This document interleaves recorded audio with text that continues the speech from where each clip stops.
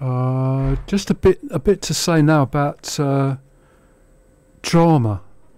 I'll say more about this tomorrow. But the situation with the Hevertree-Wipton experiment has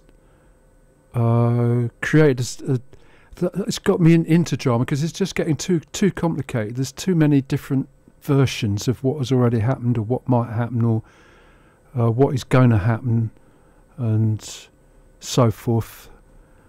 How things are represented. The blob comes into it. Is there a blob? Probably not, but things can happen in such a way that maybe a blob would exist, or it could be presented as if there was. So things like how consultations are done or perceived, who thinks there was one, or what happened during it, or what the scope of it is, or whether there will ever be another one, or what circumstances, all of those sorts of things that come into it. And so I haven't explained about the bus stop. Yeah, previously, one of the issues, Disgruntled of Hevertree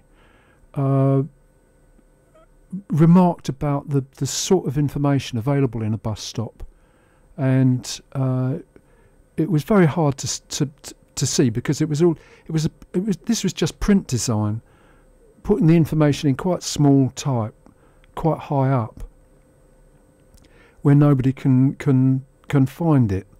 But then Chris pointed out that the bus stops in the bus station in Exeter will talk to you. You just press a button and it says you're at stand a number, and the next bus is going to be here in 7 minutes, and it's going somewhere or another.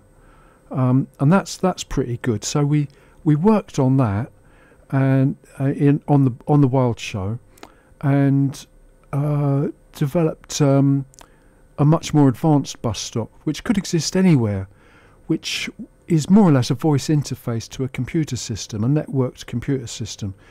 But then it became clear that it would need to be video, just to protect the equipment, because if the bus shelter has got all kinds of kit inside it, it might go missing.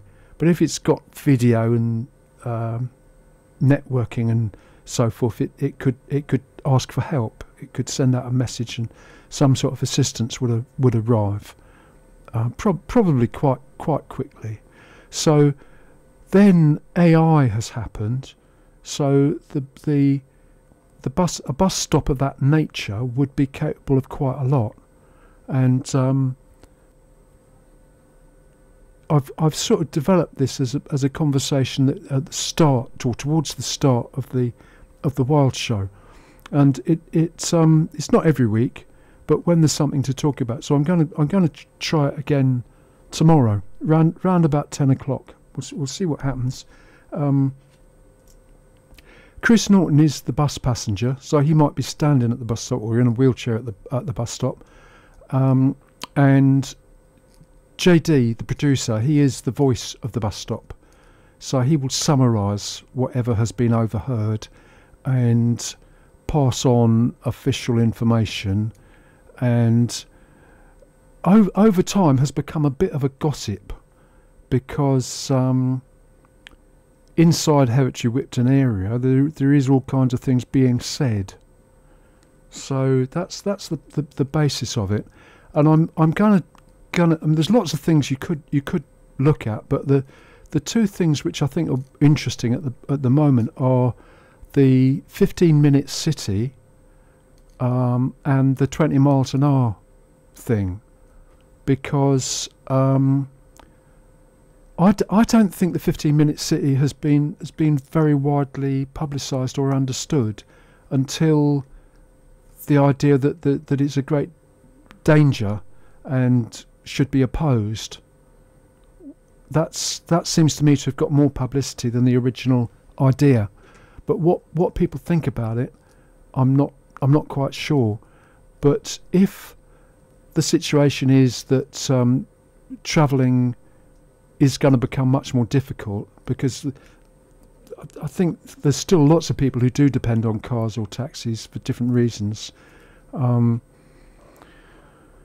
So that's, and there's different reasons why even if you can get out of the area, the peripheral roads are more and more difficult to. Anyway, maybe the ideas of the 15-minute city are interesting, and if people could work from home, do a lot more online, there or anywhere, it's worth investigating that. So there may be a positive aspect to the 15-minute city. You don't have to stay in the 15-minute city, Heavitree-Whipton area every day. So like my own situation is that I could stay there maybe 5 days a week and come to the Phonics studio on Wednesday and Thursday. Which takes about 25 minutes from roughly where the bus stop is, which is like the Heavitree Health Centre. Take that as one spot. So that's one thing. But then the other thing is the 20 mile an hour, which seems to be another topic for debate at the moment. The circumstances in which it's legitimate or to be supported, that's open to debate. But I would say that North Street is a suitable case because other roads are blocked. I'm just going to say roads are blocked. I know there's other ways to describe it, but there's a lot of traffic going through North Street that didn't previously. Now, possibly within the 18 months, it will gradually reduce. That's one theory. That's why I think it should be done as a play, because in a play you can have simultaneously lots of different points of view. So one point of view is that what appears to be additional traffic on North Street, Heavitree, will disappear, and we have to wait 18 months to know whether it's going to disappear or not. So that's one point of view. But another point of view would be that people driving along seem to think that although there is 20 miles an hour limits, there's not a lot of signs saying that that's the case, and maybe depending on what is said about 20 mile an hour limits, some of them are reasonable, some of them are not reasonable. The ones that are unreasonable makes a case for ignoring the ones that may or may not be reasonable. Anyway, let's have a look at North Street, Heavitree, and there is another bus stop there, so that bus stop could observe what's going on and remark about 20 mile an hour limits.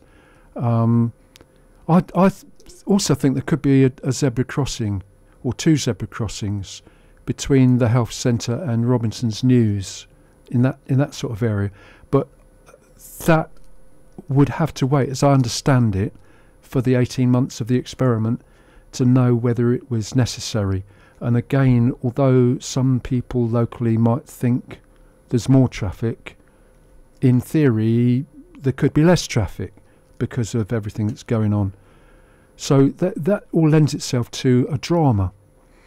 And the other thing that lends itself to a drama is an independent candidate who would stand in an election of some kind.